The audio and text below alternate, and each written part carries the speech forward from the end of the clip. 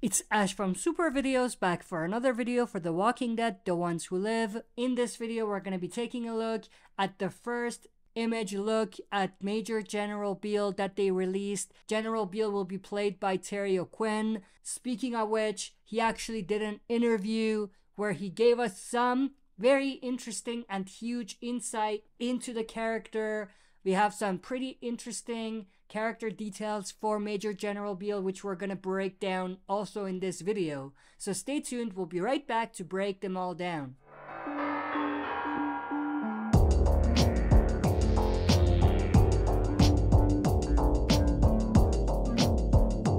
Alright, as always, before we dive into it, smash the like button, subscribe to join our community, and press the bell to be notified when I upload on the channel. With that said, let's dive right into it. We have our first look image at Major General Beale right here. Now, of course, he was shown briefly in the teaser, or one of the teasers that they released, but in that one, he had a beret on, and he had the whole CRM uniform with the CRM emblem and all of that. But here, it appears that he's wearing plain clothes and not his military uniform, which is interesting, but of course we can't really make out much else from this other than the fact that it's Terry O'Quinn playing as Major General Beale.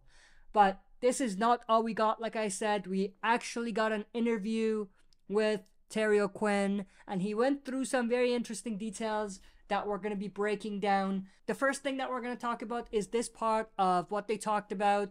They asked them, I know you have experience playing a military leader going all the way back to Harsh Realm. So what were the personality traits of this character that you tried to dig your claws into? Of course, Major General Beale will be the leader of the Civic Republic Military, and that's why they made that comparison. And then in response, Terry O'Quinn says, I think that he's very hidden. He's a hidden guy. I've always been intrigued by characters that you don't know exactly what their agenda is, what motivates them, or how they will be motivated. And I think, in my understanding of him and the way that I try to play him, is somebody who will do whatever is necessary but won't be threatening about it.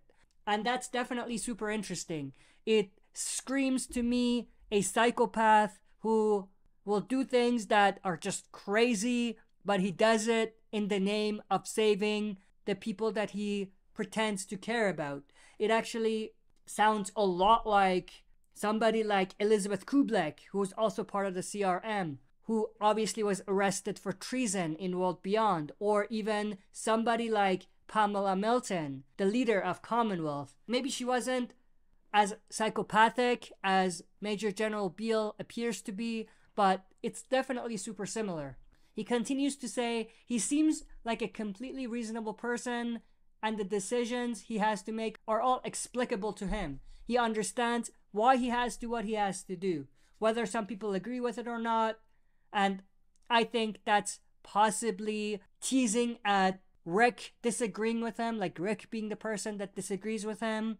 Maybe I'm wrong, but that's what I'm predicting here. And then he says, so I think personality-wise, he has a history with all of his troops and with the Civic Republic. He's sort of a military George Washington in the eyes of a lot of these people. And that actually got me thinking about saviors. Like for a lot of saviors, Negan was a god. And I feel like it's a similar type of analogy here as well. When it comes to Terry O'Quinn saying that they see him as the George Washington of the new post-apocalyptic world. Also, he says when he starts dealing with Rick, he doesn't exactly know what to do with him, or who he is, or what he is. This also reminded me a lot of how Negan felt towards Rick, because Negan didn't know what to do with Rick, you know? So I feel like it's a similar type of cat and mouse game between those two.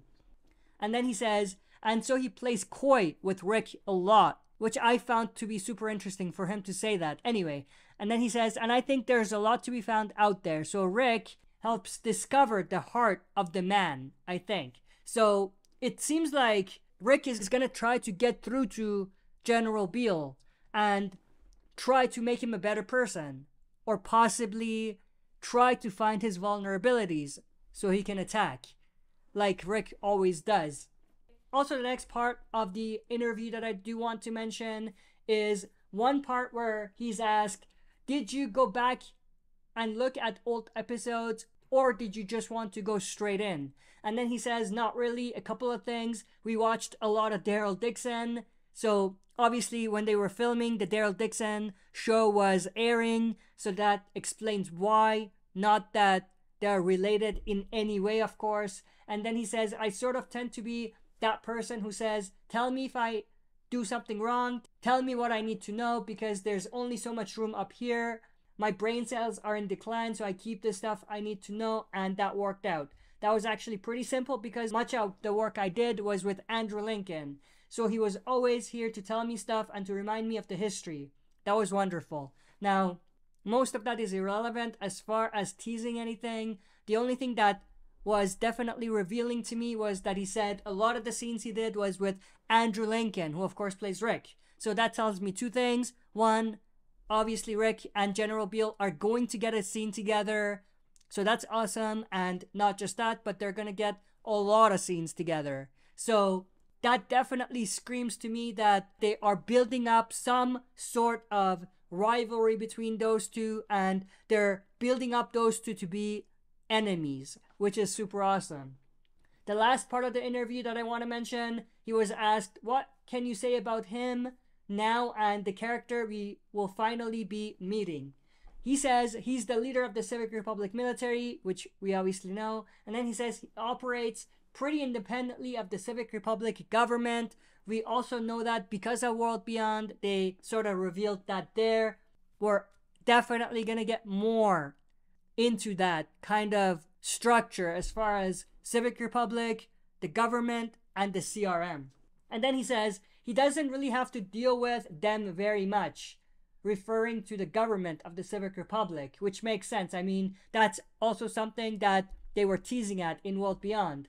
And then he says he's held in high esteem. We talked about that, so I'm not going to mention it here. He's kind of a hero. He has a long military history. He served 2 terms in Vietnam, which is definitely super awesome.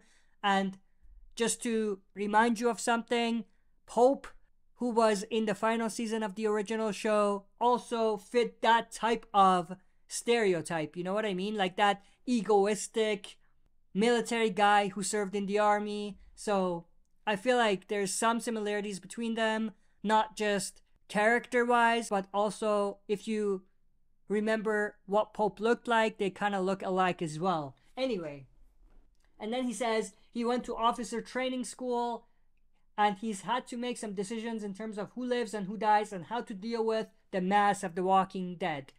Most of this kind of makes sense. We talked about it, but the last piece is the important part as well. He says he has a big army. He has about 2,000 of his frontliners. That's definitely big news. I mean, 2,000 CRM soldiers, that seems extremely dangerous for the people going against them, and it's super awesome. Obviously, CR has 200,000 people, I think, living in it, so 2,000 soldiers makes sense. I think Commonwealth has like 1/3 of that, if even that. So it's definitely interesting to get a perspective as far as the size of the CRM versus the size of all of the military groups we've seen so far. He also says they're his elite corps, and they do most of the work, be it dirty or not dirty, teasing that he will have a dirty side to him.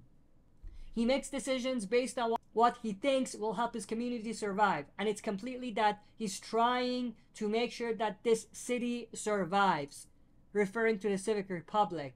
So he makes some tough decisions.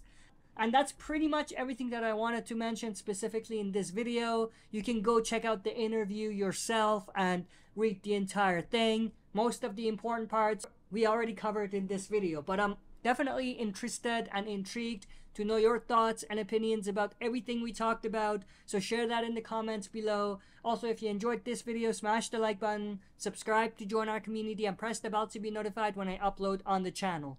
That's it for this video. See you next time for another super video.